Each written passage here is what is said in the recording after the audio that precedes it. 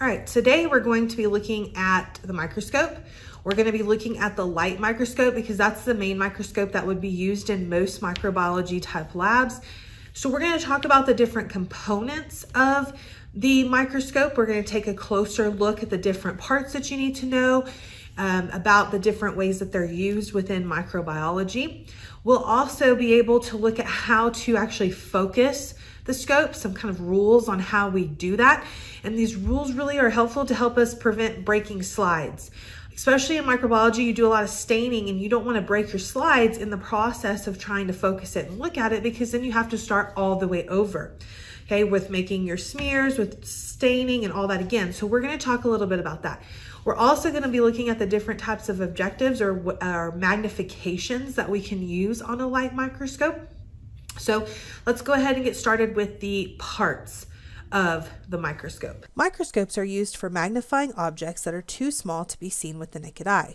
This compound light microscope has a power source. It plugs into the back of the microscope, and the other end, of course, is going to plug in to the outlet.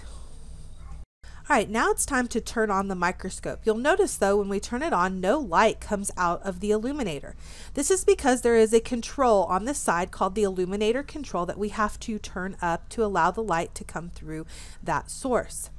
We do see that all these structures are located on the base of the microscope, and we also see the microscope has an arm. Now these are the two areas that you will hold when you carry or transport a microscope. One hand on the base, one hand on the arm. This is a compound microscope, so it uses two sets of lenses. We have the ocular lenses located up here. They are going to magnify an object times 10. So this is going to be where we're going to multiply everything that we use objective-wise that's found here on the nose piece times 10 for the ocular. So on the nose piece, you're going to notice we have 4 other objectives. These objectives do rotate. We see that the red objective is the scanning. It's going to be a times 4 magnification. So 4 times 10, which with the ocular would mean 40 times. The low power is going to magnify 10 times more. The high power here in blue is going to magnify 40 times more, and the oil immersion is the white, and it's 100 times more. Now remember, you do have to multiply each of these by 10 for the ocular for the full magnification. All right, now we're moving on to the stage. The stage is where we place our specimen, and it'll be held in place here by a clip. Now it's important that we make sure that the specimen is going to be located over the light source. The light source is condensed in order to control the amount of light through this structure called the condenser. The amount of light can be adjusted in 2 ways. One way here by the diaphragm. It adjusts the light by opening and closing a structure called the iris. Okay, so it adjusts the amount of light coming through. We can also adjust the light coming up through the specimen by moving the condenser up and down as well. Now, sometimes our specimen is not fully located where the light source is, and this will make it difficult to see. And so because of that, we're going to have to adjust the stage in order to move the specimen. Now the stage can move up and down, and it can also move left to right with these knobs here. So we can move it up and down to move the specimen. But just note that if you're moving it up, we see that through the scope it is actually moving down. It's the opposite. The same thing with right and left. If you're moving it to the right, under the scope it'll look like it is moving to the left. Now there are 2 ways to focus our specimen. We can do this with the knobs located on the side. The larger knob here is called the coarse focus knob, and it rapidly adjusts the specimen into focus, and we would use this on the scanning and the low power objectives. The other knob, the small knob here, is the fine focus. The fine focus is slowly going to adjust, and it can be used on all of the objectives, but the fine focus is only used on the oil and the high objective. Otherwise, if you use the coarse objective, you will end up breaking your slides. All right, so let's take a look at how to use the microscope. We're going to place our slide on our stage, securing it there with the clip. This particular slide has the letter E located on it, and we want to make sure that that E, which is our specimen in this case, is located directly over the condenser. Remember, the condenser is where the light is going to be focused. Now, that amount of light coming through the condenser can be adjusted by the diaphragm. We can move the diaphragm back and forth, and you're going to notice that this E is going to be the proper direction. It's not upside down, it's not backwards. And then we're going to turn our light source back up through the diaphragm. We are going to use the scanning objective here. Remember, this multiplies the specimen times 4, but we also have the ocular, which is going to magnify it times 10. So 4 times 10 is 40 times. This E is going to be 40 times larger. We can then start the process of focusing our specimen. This is done using the coarse knob on the side. This moves the stage up and down, and remember, we only use that coarse focus knob when we are on the lower objectives, okay, the scanning and the low. We then will use the fine adjustment knob in order to be able to finely focus the specimen. Now, looking through the eyepiece, you're going to notice now that this E is upside down and backwards. Remember, I told you that we see that it's the opposite when we're viewing it through the actual microscope. Now, we could move the objective up to the low objective. If we do that, we can still use the coarse knob in order to focus, but you'll notice we don't have to use it very much, because when we focus it, we see that a lot of times when we change to another lens, it's called parfocal, meaning that it's already almost focused for us. When we're ready to change slides, we need to move the stage all the way down and then remove the slide. All right, let's practice again, but in this case, we're going to use a slide that has a blood smear. These specimens are a lot smaller. We're going to again place the slide on the stage and secure it in place with the clip. Once it's secured, we want to move to where the specimen is located over the light source. Okay, again, located over the condenser. We're going to use the scanning objective to focus first, and in this case, we can use that coarse focus knob in order to move the stage up and down rapidly to focus it pretty quickly. We're then going to move it up to the low objective. In this case, we can still use the coarse focus knob, but we need to be careful. As we get into this area, if we move the stage up too quickly, okay, utilizing it to where we move it too quickly up and down, we can end up breaking the slide.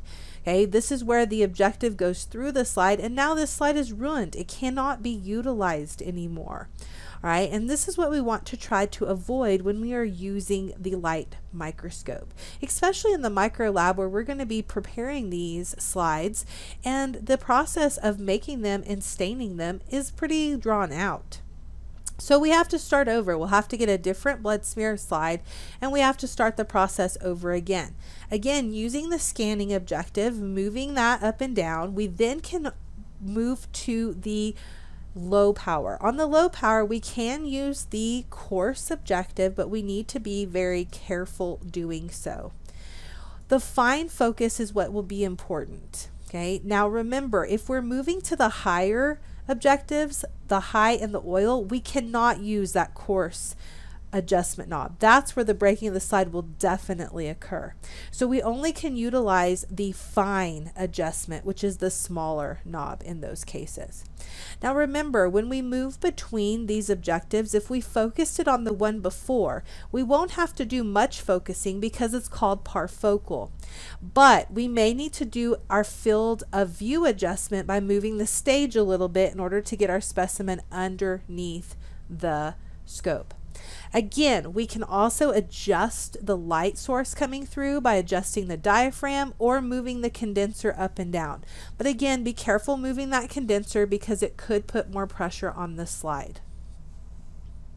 So let's look at the blood under the scope. In this particular case, this is when it's at 40 times on the scanning.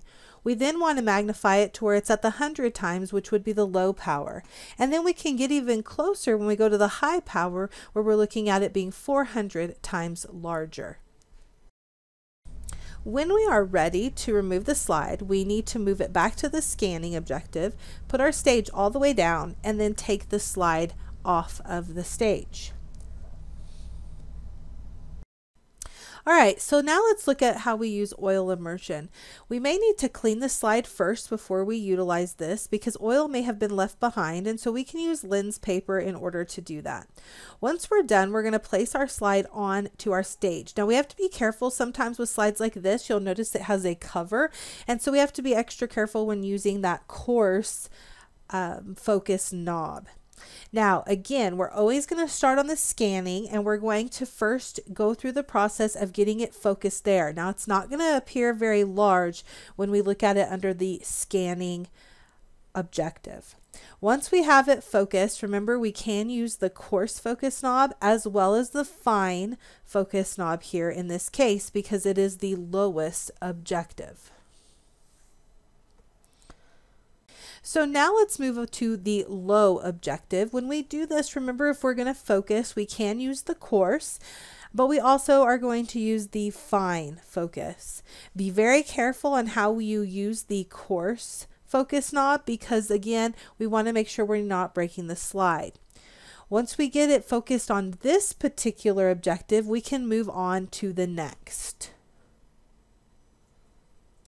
Now we're going to move to the high objective. In this case, we want to make sure that we do not use this coarse focus knob. We are only going to use the fine focus knob in order to bring it into focus. Now remember, we may have to adjust the stage just a little to get our specimen back into the field. Now we're going to move it up into the oil immersion. As we do this, we're going to end up using a little bit of oil like we see here. We're going to place it directly on to the slide. So we're going to move the nose piece in order to put the two objectives on each side of where the light's coming through. We're now going to add the oil directly on to the slide, and we're going to place it right where that light is coming up through the condenser.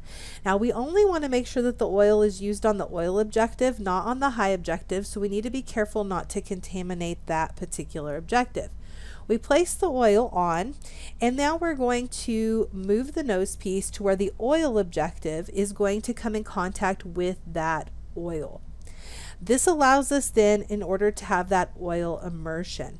We need to be careful on how we adjust, again here, only using the fine focus knob in order to make sure that we do not break the slide.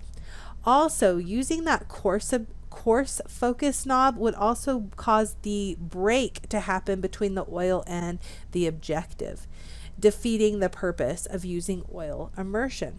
So we're going to use the fine focus knob in order to get it focused.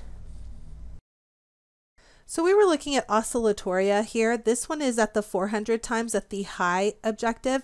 We also then see it underneath the oil immersion where it's at 1,000 times. We can see more detail in this particular case. All right, so now we're ready to clean up our microscope and get it ready to be put away. So we're going to move the stage down. We're going to remove the slide. You can notice on the slide that the oil is still on there, and we want to remove that. Now we would take lens paper in order to do this. We would then rub that oil off onto that lens paper, cleaning the slide. Now this slide we can do this with because it does have a cover on the specimen, so the specimen does not get removed when we take the oil away. If this had been a prepared slide that you made that didn't have a cover, we would want to make sure not to do this because it would also remove the specimen as we clean it. Now we also want to make sure that we clean the scope itself. So we're going to take some lens paper and we're going to clean off the oil objective, removing any excessive oil that is left behind from being used. Okay, then we are going to get a different set of lens paper and we're going to make sure that we clean off the other objectives, just making sure that they are clean, no oil potentially got on them. We'll also clean off the ocular areas where our eyes went and making sure that those are clean. And we'll also check the stage and any other areas to see if any of the oil or residue is present. And cleaning off all of those areas. Okay. All right, so now we're going to get the scope ready to put up. We're going to turn the power off. We're going to also scroll the illuminator control all the way down. We're going to wrap the cord around the base of the microscope. When we carry the microscope, remember we're going to carry it on the arm with one hand, and we are going to put our other hand on the base. Be careful if you've been using it a while because it could be hot due to the light source. Most of the time, scopes are also going to have a cover on them to help protect them, so make sure that you put that cover back on and then place the scope back where it belongs. So I hope this little video kind of helps you become more familiar with the parts of the microscope, helping you be able to identify them, but also potentially successfully use them without breaking slides. Because this is the point, we want to avoid this idea of breaking our slides by using the microscope properly with the coarse adjustment knob as well as the fine adjustment knob. All right, so if you have any questions or concerns, please let me know.